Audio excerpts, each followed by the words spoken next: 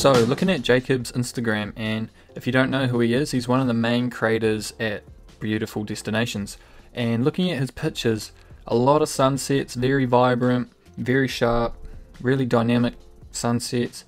You're probably going to be wanting to use Photoshop for this, but we're going to see what we can do in Lightroom. And he's always using reflections and really trying to get sunsets and really enhancing the clouds. So let's jump into Lightroom and see what we can do. Right guys, so in Lightroom, and we're working with this image, so just worry about the top half of it, and we're going to really try to get those colors and the texture of the clouds and all that the same as this one. So first thing I'm going to do is really bring up the warmth. Really bring up the warmth, and then bring up purples.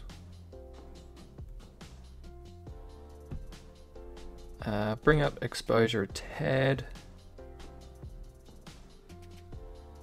quite a bit, and then I'm going to come down to clarity and bring clarity to 100. Vibrance I almost always bring up. I'm going to skip the tone curves and come down to HSL. So here we want a good balance of all the colors. So he tries to get the blues, the purples, the oranges, and the yellows. So you're trying to get all 4 of those colors in one sky. He does a really good job of it, so let's give it a go.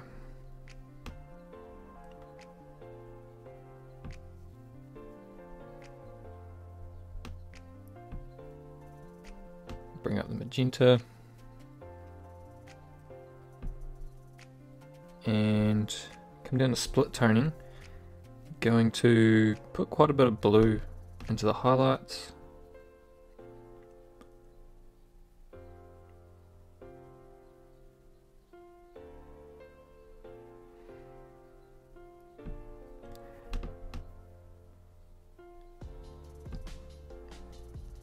Leave the shadows, take sharpening down. Then come all the way, and I'm just going to put a little dehaze in. And now I've got the colours semi-right, and now we need to come in with a lot of gradual filters. Come in with a big one.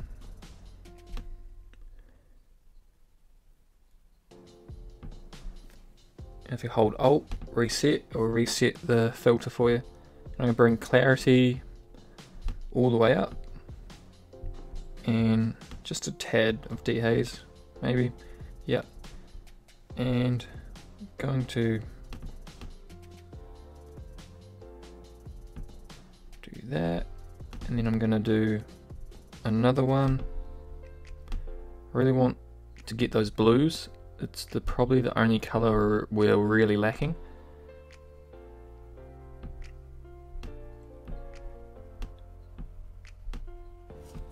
So Alt, reset, and I'm just going to cool that off.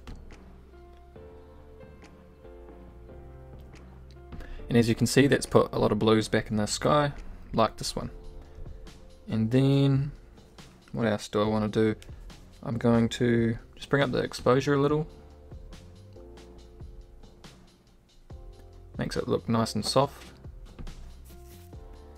And then I'm going to, there's a bit more contrast down the lower part of the sky, so I'm just going to add another one.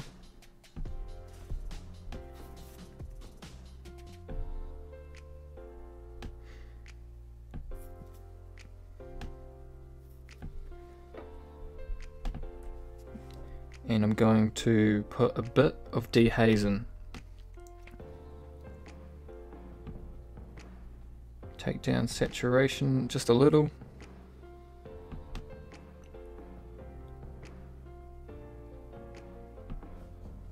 And I'm going to add quite a bit of sharpness into there.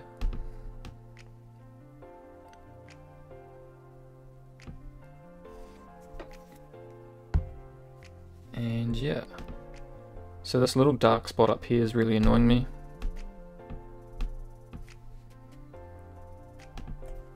I'm just going to get rid of it by putting up the exposure.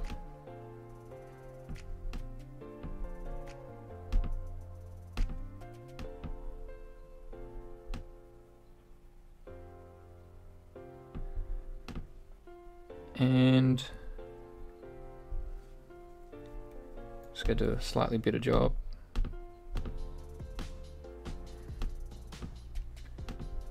And then, just to make it a little better, I'm just going to brighten up this bottom part, just to help us see the similarity.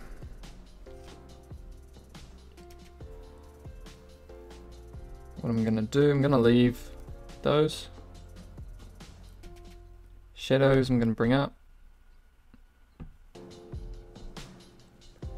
Bring up the whites. And yeah. Done. So, before, after. Might just take out a bit of purple. Before, after. As you can see, we're getting the almost reds down the bottom, and then it's going into an orange, and then it's going into a yellow. There's a little bit of purple floating around, and then you got the blues up top. So you're getting all the colors in one sky, and that's what he tries to do in most of his images, and what makes the best looking sky. Right, so we're going to move on to our next image, and in this image we've got some mad purples, and we're going to start by increasing the warmth. And a deep purple is quite a hard colour to get.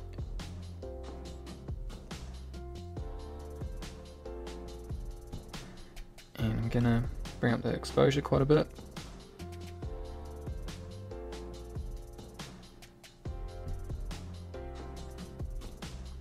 Contrast a tad.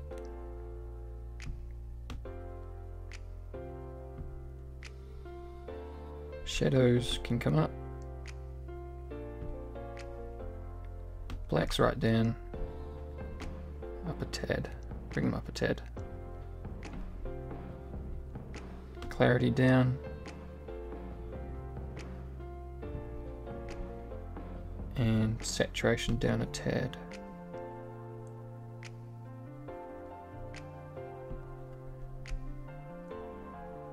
Then we're going to come down to HSL. Drop those reds a bit. Oranges to about there, and then yellows away from orange, and then what that does, it creates contrast in the sky, so you're separating your yellows and you're separating your oranges. And then come down to saturation, take down some reds, bring up the oranges, bring up the yellows, and bring up the magenta.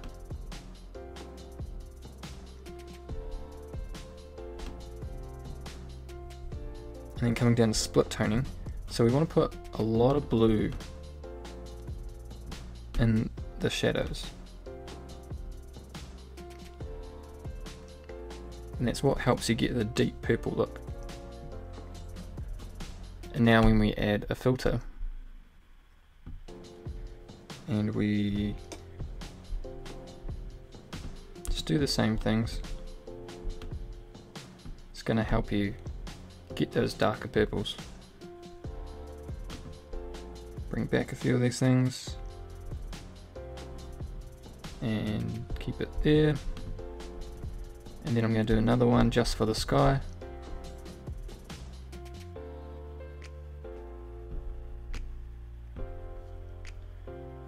And I am going to saturate it a bit.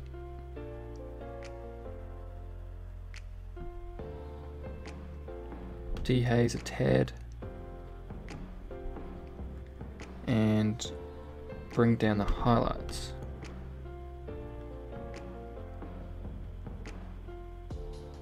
I'm going to bring up the whites a bit.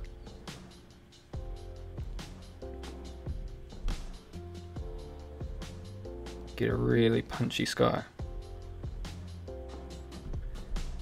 And now our last filter along the bottom here. So he always really brings out the reflections of the shots. So that's what we're going to do. And then you can just bring it out by using clarity, drop it back a bit, and we want to light up our foreground. So drag it down a bit and pop those whites, pop those highlights.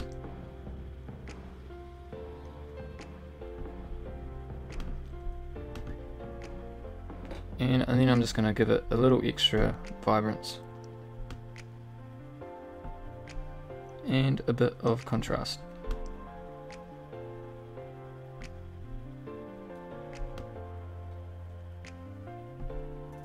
And I'm going to leave it as that. So before, after. Now I could stare at this for ages and tweak a few things, but I think that looks really good.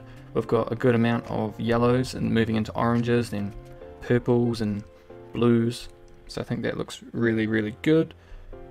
Right, so onto our next image, and as you can see we have no colors in our sky. So if we came down here, we can't do anything to the colors in the sky, so making a cool sunset is pretty much out of the question.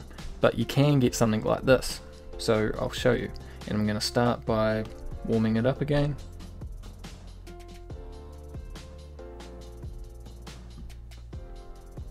Really bringing up purples,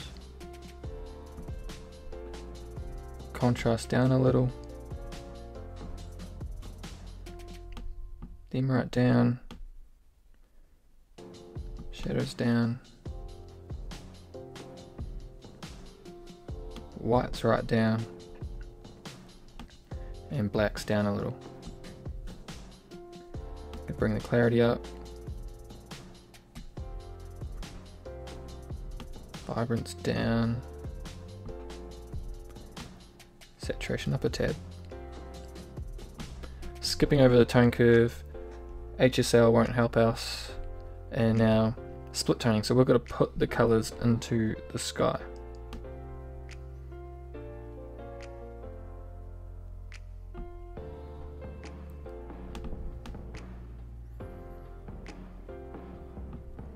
And now we want a lot of blues in the shadows.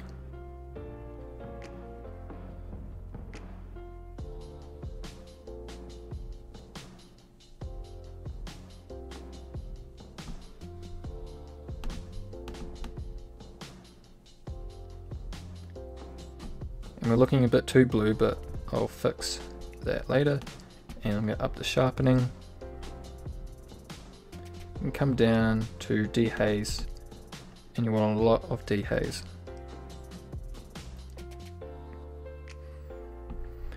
Now you want to come up here and grab your brush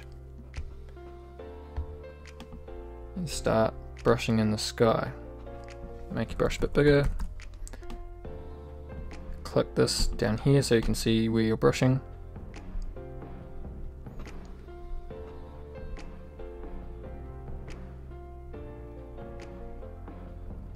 And you don't have to be perfect because there's quite often casts on buildings.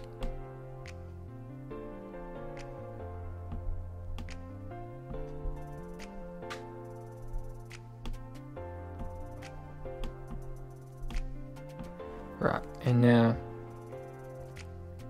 we're going to add a bit of warmth, a lot of purple.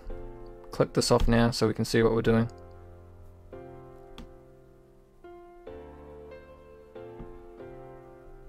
Take down exposure.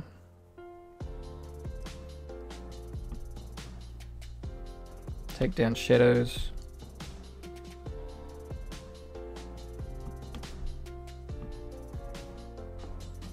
Bring up clarity a bit. And now our buildings are really purple. So what we're going to do is create a new brush and paint over the building. Check this box so we can see where we're painting. Bracket key to make your brush bigger, and just feather it out a little. paint over the building.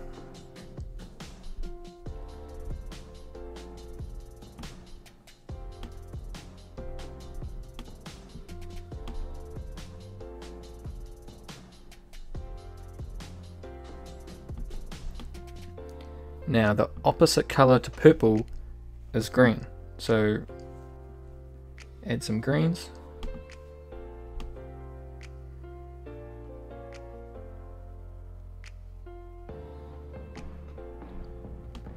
And add a lot of warmth.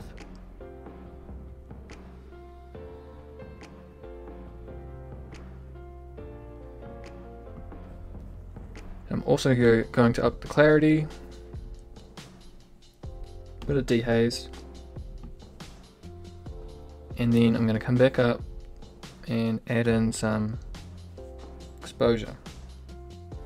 And then what I'm going to do is just darken up the top.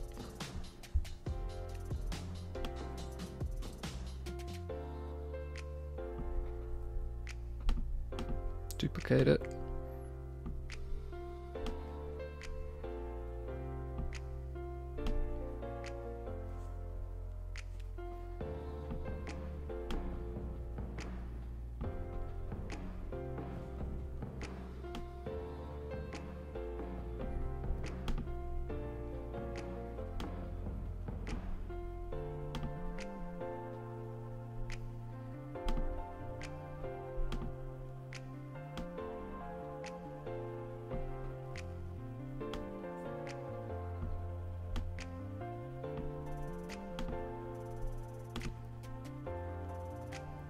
And then just to make a few changes, click on your section of the cloud, tick that so we can see what we're doing, and I'm thinking a bit more warmth.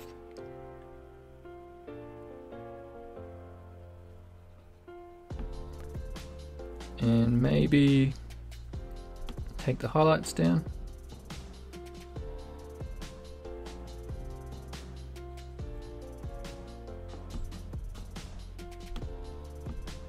Maybe whites up.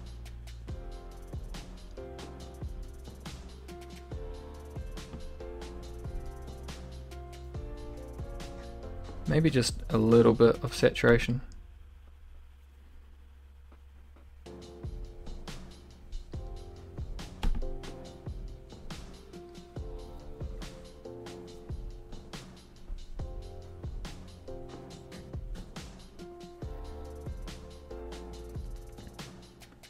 And I'm going to leave it as that, and yeah, that's that image. I could tweak it a lot more, but I'm just going to leave it as that. I think you guys get the point. Right, so I'm going to leave this video here, and I really want you guys to comment down below. Let me know what you guys like about this video, what other videos I can make, and yeah, just let me know if you like it, and I'll see you in the next one.